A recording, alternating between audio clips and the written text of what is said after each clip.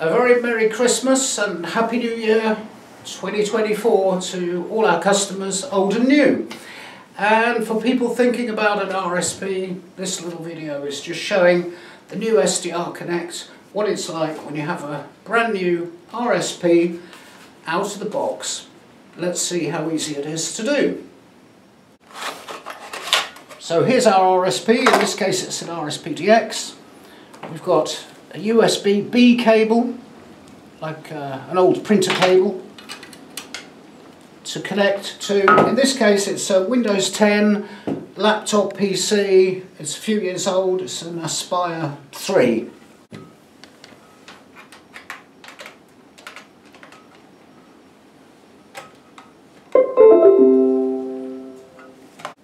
So as well as our RSP and our computer, and we'll go through the software in a minute, we need an antenna. So first of all we need to get an antenna, some wire up in the air. I've come out into the garden and we're going to just sling it up across a tree.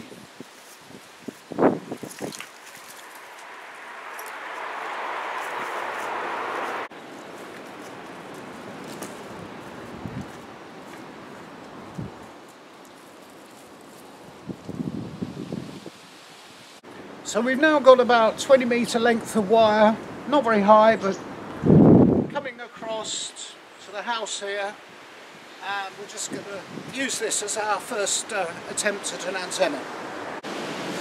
Well, the wind has really got up today, so I hope you can hear me, but I'm going to now set up the ground. Grounding is very important for antennas. Again, we're just showing you how quickly we can get this thing set up. A very crude ground, it's just a rod into some nice moist earth. So now we have an antenna and a ground and are ready to try out our RSP.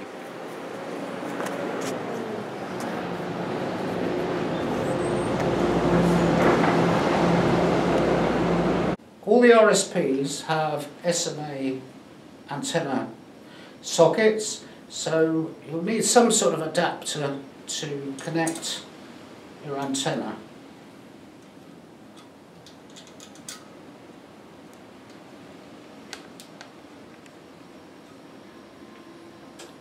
I'm using a short coax connector to the popular SO239 socket, which for this demo we're going to just connect our wire antenna to the centre and our ground to the outside.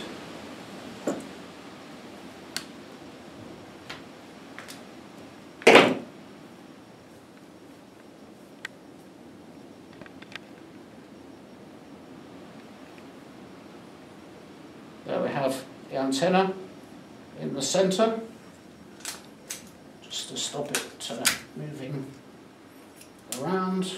Just put a bit of tape around that, very crude, but just for this demo to get things started.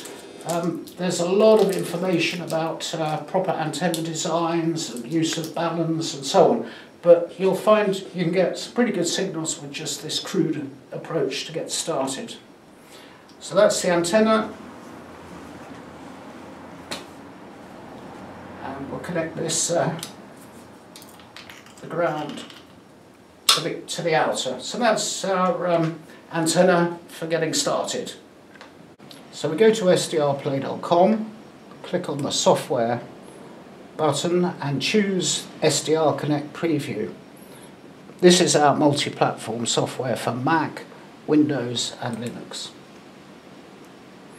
This will take you to lots of information about the features and links to video guides, but if you go right to the bottom you can download the software for whatever platform you're on. I'm using an old Windows machine, so we'll click on the Windows 64 download.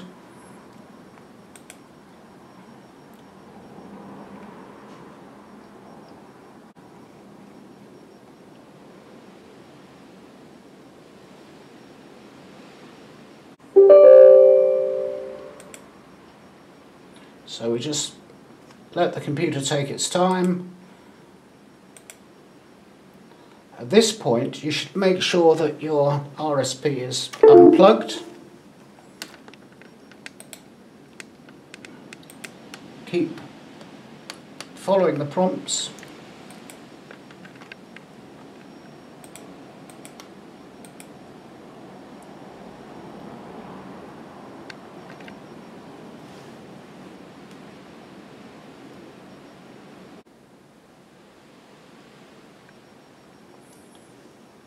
It'll then tell you to plug in your RSP, reconnect it, and finish.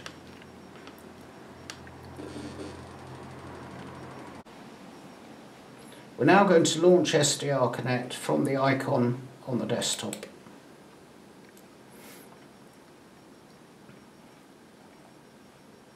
You'll see it's found our RSPDX.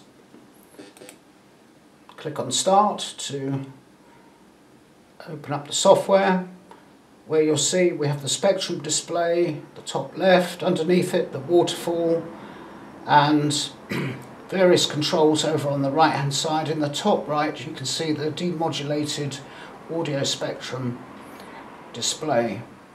So just to use it as a simple communications receiver that many of you will be familiar with from old style radios, you go straight to the band buttons, where you'll see we have a range of different band buttons, from the lower ham bands, the higher ham bands, broadcast bands and other bands. You'll notice it started off in the FM broadcast band. The user interface is pretty intuitive. As I say, lots of video guides to assist you if needed, but basically this tuning function can be the scrolling wheel of your mouse, which will move the frequency up and down. Whichever band you choose, there'll be a nice preset filter choice. So all the lower ham bands will be lower side band at above 10 megahertz, like 20 meters here, will be upper side band.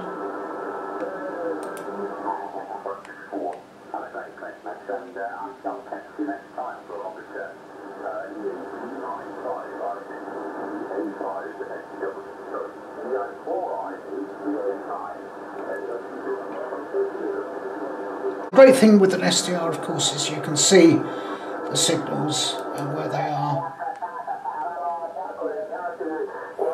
Go straight to them.